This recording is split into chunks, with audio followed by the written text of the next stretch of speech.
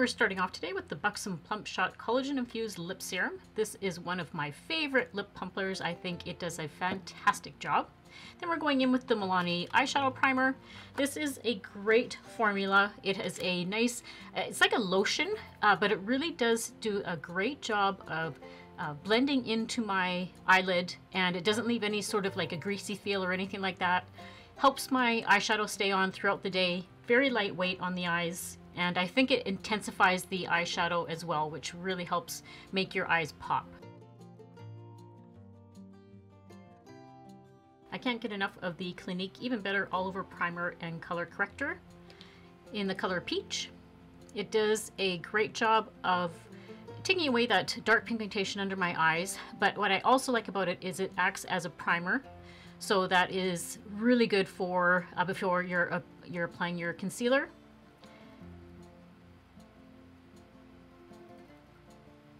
Blends in really nicely. I just prefer to use my fingertips. I think that it does a better job with the warmth of my fingers. We're trying out a new primer today. This is the Milani Bright Side Illuminating Primer. It has vitamin C in it, Pro Vitamin B5 Squalene, and jojoba oil. It is like a lotion type of product. Does say that it's good for all skin tones. I like to rub it between my fingers first, and I think it just applies a little bit better on my skin. It absorbs better into my skin. But look at that illumination. Look at how beautiful it's giving my skin, that little bit of radiance.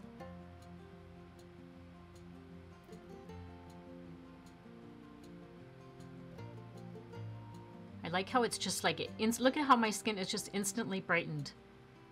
Just a gorgeous, gorgeous primer. Highly recommend. The Revlon Colorstay Micro Brow Pencil has fast become my holy grail eyebrow pencil. I have this one in the shade medium brown, and the spoolie is actually quite nice. It really does a nice job of going through my hairs, and then I just do little short strokes.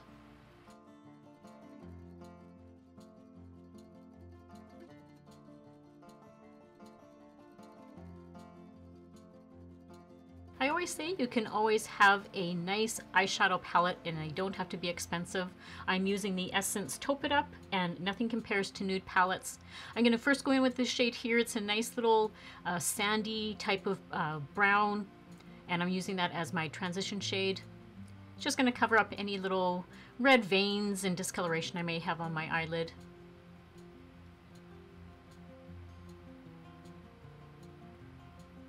They're not overly powdery, and I don't get a lot of fallout from these eyeshadow palettes. Great drugstore find.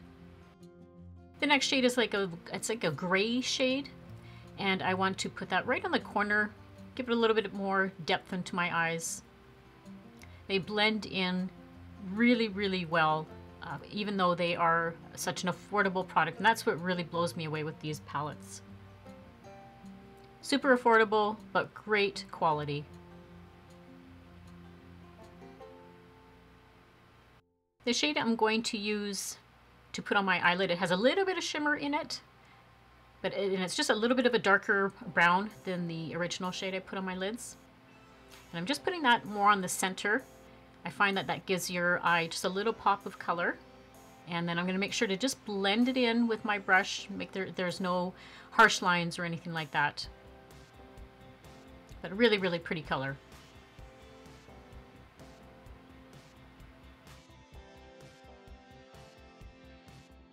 I'm going to go in with that darker brown now. It's more like a chocolate brown. And I want to apply that right above my crease. I don't want to put it right in the crease, but just above it. And I find that that helps because I do have a little bit of a hooded eye. So it's not going to make my eyes look kind of sunken in. I've been using this L'Oreal, the Precision Felt Liner. I have the shade of brown, but it's a nice felt tip liner, very easy to use.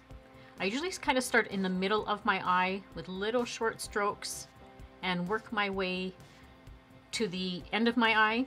I'm going to do like a little bit of a wing, that's why I'm wearing the Sephora tape as a guide. And I will usually just take it down into my tear duct area because I am going to be wearing false lashes and I want it to have like that seamless look.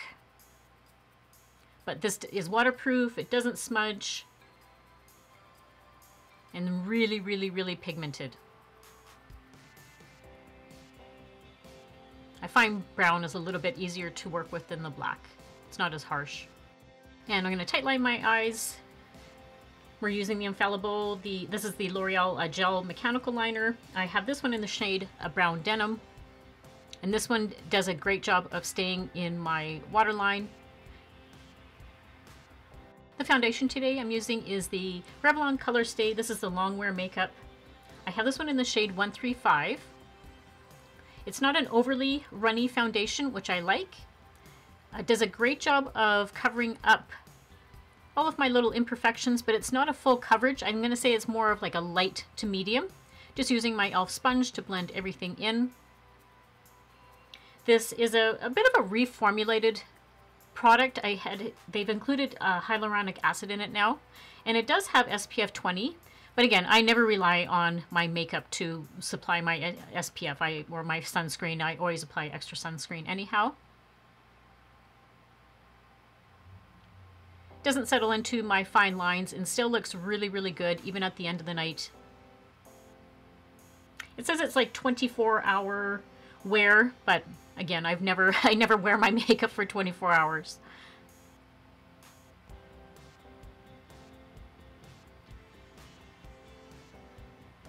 Gives me a nice radiant finish. We're going in with my Holy Grail concealer, the Lancome Tint Idéal All Over Concealer. I have this one in the shade 215 Buff. And with that color corrector, it's nice because I don't have to apply as much concealer then. I just put it where I am the darkest, where I need it the most. And then I put a little bit on the edges, and I'm very careful not to disturb that wing too much that I made. But this is such a fantastic concealer. Doesn't look all cakey even by the end of the night. Doesn't sink into all of my fine lines. And I usually don't even have to powder with this one.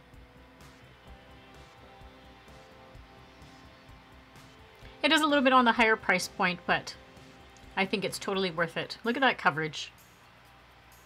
It's just fantastic. Now I'm going to take a little bit of combination of the shades that I put on my eyelids, and I'm going to apply those underneath my eyes. I always like to have a little bit of something on my lower lash line. I find the eyeshadows just look a little bit better than plain eyeliner. I'm using the e.l.f. Lash and Roll Mascara in the shade Deep Brown. It has the wand that has a little bit, the bristles are on either side, so one gives length and one gives more of like that volumizing, deposits more of the color on your, or product onto your lashes. For me, because my lashes are, you know, on the smaller side anyhow, the thinner side, I find this one doesn't give me intense volume. It does a pretty decent job. This is the one non-drugstore product I'm using. It's a Sephora 12-hour gel eyeliner pencil for my waterline. It's in the shade Coconut. This does a great job of staying in my waterline for like a really, really long time throughout the day. So that's why I like this one.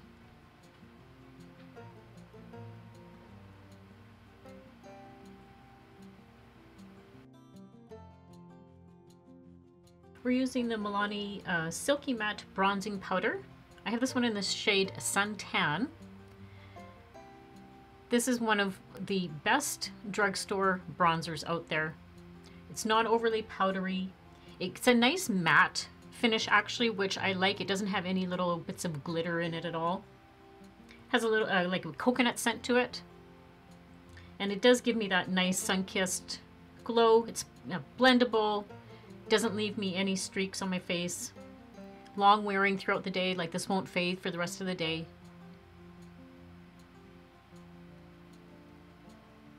Does have argan oil in it as well.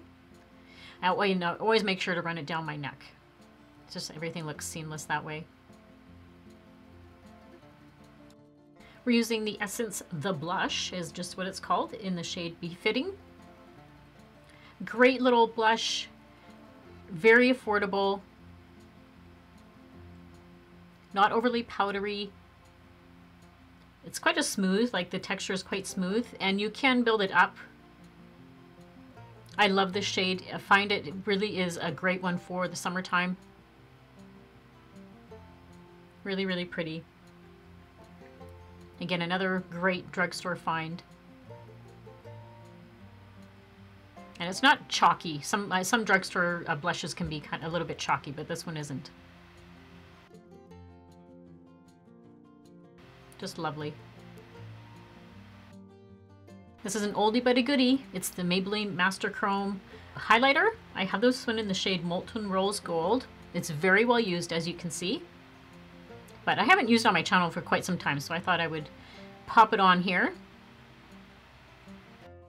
This one is like one of those ones that you can have maybe a little bit too much on it, so I apply it very sparingly. But again, you don't need a lot of this. It just gives a really beautiful glow to your skin.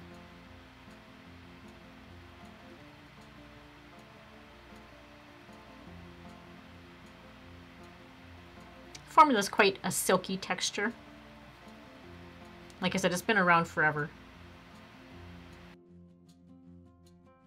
I thought the bareMinerals Mineralist, this is the lasting lip liner in the shade Blissful Blush. It's going to fit nicely with the lipstick I'm wearing today. But this is such a soft pencil. And what I like about it, I mean, it is one of those ones that you have to sharpen. It's so amazing how incredibly soft this pencil is.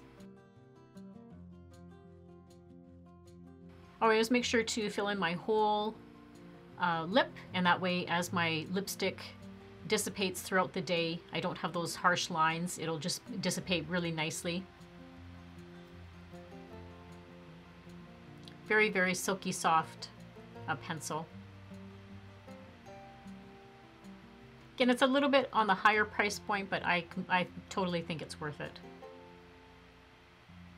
We're going in with a Revlon lipstick today. I have this one in the shade Bare It All. It's such a beautiful nude shade, but see how well it pairs with the lip liner. Very silky texture. It's not a matte, and it also is not like a glossy type of lipstick. It's more like a satin finish, like a creamy formula. And for a bullet lipstick, it actually lasts pretty well, but it's such a beautiful shade. It's one of my favorites. And to finish off the look, we're going in with the e.l.f. Dewy Coconut Setting Mist.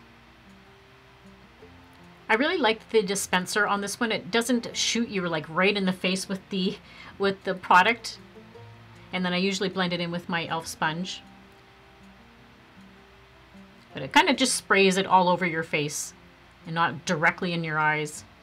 I really love how this look turned out. This is my going from drab to fab look. I hope you enjoyed it. Using all drugstore products, well, mostly. If you haven't already, I would love for you to subscribe to my channel. Make sure to give this video a big thumbs up. And until next time, have a good week, everyone. Bye!